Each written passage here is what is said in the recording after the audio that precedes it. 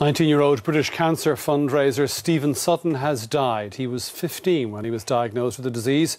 Stephen followed in the footsteps of Kerry teenager Donal Walsh by raising cancer awareness and urging people to appreciate life. This is not a sob story, this is Stephen's story. Stephen Sutton shared his story so he could help others. The 19-year-old was diagnosed with bowel cancer 4 years ago. He documented his battle with the disease on social media to raise awareness of cancer and to fundraise. I do what I do because I find the best way to help myself is to help others, you know.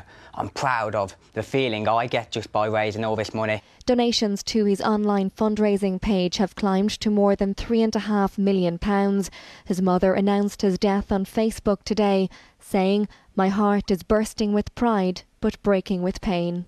A pain also known by the parents of Kerry teenager Donal Walsh, who also spoke out to help others during his battle with cancer.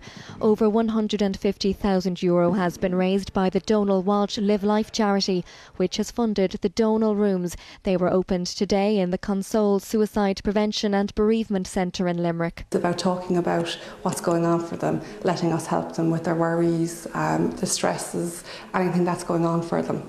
Donal and Stephen have both been described as inspirational. They play an important role in raising awareness, and they really do touch out to people in a way that is unique, and people are inspired by it, and helps raise the funds that we have to raise. Like, we rely solely on the voluntary funds. I don't really want to die, but if my story teaches others not to take life for granted, then so be it.